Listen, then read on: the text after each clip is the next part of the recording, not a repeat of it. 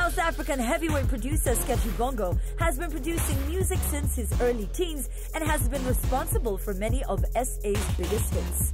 Now he's becoming a highly sought-after name in the music business, and his skills are taking him all over the world. Sketchy is a key player on the Coke Studio Africa super producer team.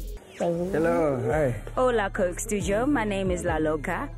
I'm Mozambican and I'm a singer. I'm happy to be here in Coke Studio. I just got to Coke Studio Africa and it's the first time I ever participated. I got here and I was like, wow. Like, I've listened to some of your music and I hear you on this nice house kind of vibe and all this stuff. Do you want to tell me a bit about the music that you've been creating? I just really like African music. I make 100% African music, but 100% Marabenta. I'm Lydia Jazmine. I'm a singer from Uganda. Last year was super awesome because I came as a big break artist, and this year I'm back as a headline artist. And also see...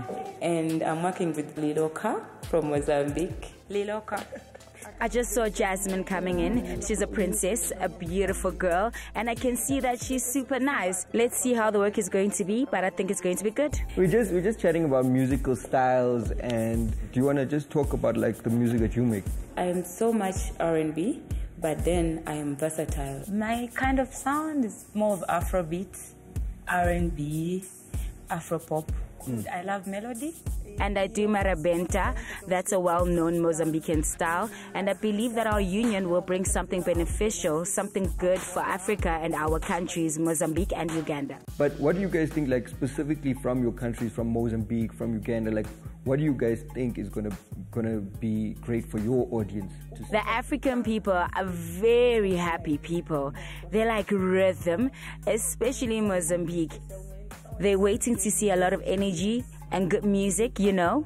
We have some kind of idea of where we want to take the track in terms of the vibe of the song. I'm going to put together some ideas and I'll see you guys later. Right now we're going to leave him to do the beat, finish the beat as we go and work on our covers.